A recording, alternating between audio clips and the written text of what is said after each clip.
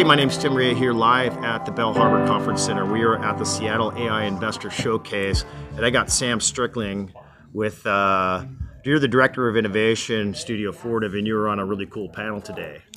Yeah, Tim, it was a lot of fun. We got to talk about what we're doing at Fortive with Pioneer Square Labs and how we're building an incubator, an accelerator for the next companies we should either build, buy, or invest in. And we were just catching up because I haven't seen you since CES in Vegas when you were with Nike doing Fuel Band. That's right. That's cool. Small world. So what is, it really is, it's interesting. You're like, what, I think I recognize that guy. So what is Fortive? Fortive is an industrial holdings company. Yeah. It owns 18 other brands, like Yeah. Tektronix and Fluke, and Yeah. it's the parent company for all those. Cool. And then we had Jeff Ventris, who's an old friend, and Jeff's got Pioneer Square Labs, which is their own internal incubator, but then they're doing something very unique, is partnering with a holding company. And what does that all mean now? Yeah, so Pioneer Square Labs gives us the opportunity to either create the next company that should be in the Fortive portfolio, or to take things to the real world by using the best of PSL and the best of Fortive. And so how long has this program been going on? 5 years. Oh, it's okay. It's cool. Yeah, it's changed a little bit over the time. COVID Yeah. certainly affected some of the things, but yeah, to date we've had 6 companies leave the entire nest and many more come back.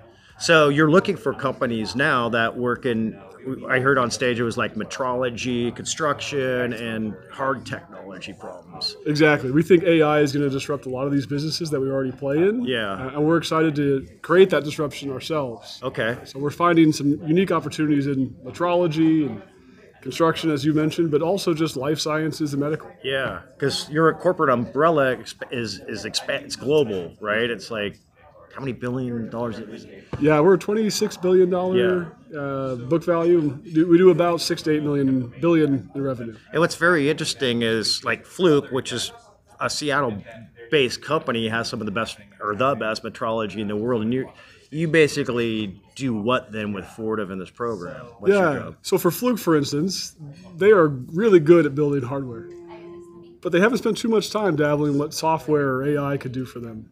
So for instance, an idea that we just evaluated in the studio is, what if you could have an AI read analog gauges? Could you speed up metrology in general? Oh, interesting. Could you use that in commercial or industrial processing? Yeah. You can. Yeah. You don't even need to censor the device, you just use computer vision. So if I don't need Fluke, how could Fluke give us better access? Or how could Fluke be a different brand based on AI?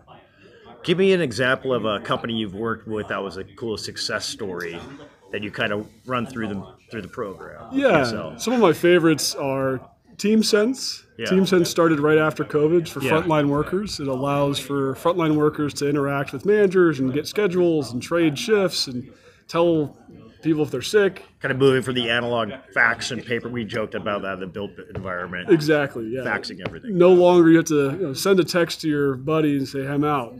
We've taken a lot of that digitally, and it does a lot of auto-scheduling, and that team launched in 6 weeks. That was only in the incubator for 6 weeks before it got its first funding and left the company. Interesting. How did you guys make this relationship? Like who found who and how did that go down? Well, so with DBS, or Danaher Business Systems, we'd known about PSL and this idea for a while.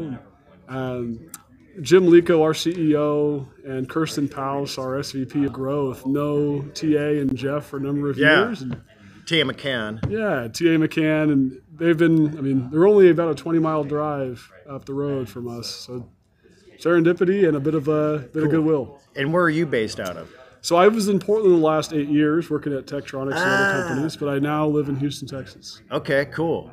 And you're up here for the event? Up here for the event. I'll spend some of my time at PSL. I'll drive to Everett and fly back tomorrow. Okay, now for the entrepreneurs out there, this is going to go out to LinkedIn, and this is your way to connect up.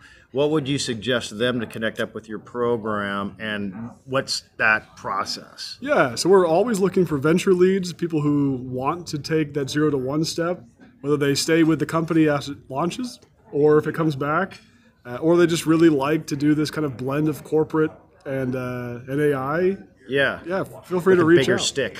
Bigger stick, maybe an unfair advantage or two. Yeah. Which is great. That's cool. All right, so how do people link up with you in the organization, Sam? The easiest way is to find me on LinkedIn. It's just Sam Strickling on LinkedIn, or send me an email at sam.strickling@Fortive. Cool. And so I was speaking with some students earlier, and this is for the students. Give me some pro tips from your experience from going from college and how you got your foot in the door. Yeah, my favorite things about, especially being young, is you have very little obligations. So your daily burn rate is ramen noodles and other stuff. So it's a great time to take that risk or that chance. Yeah. I would say stay passionately curious. Curiosity gets you a lot of ways. And one advice, products don't always sell themselves. Yeah. Know who your buyer is before you start building the final thing you want to sell. Cool.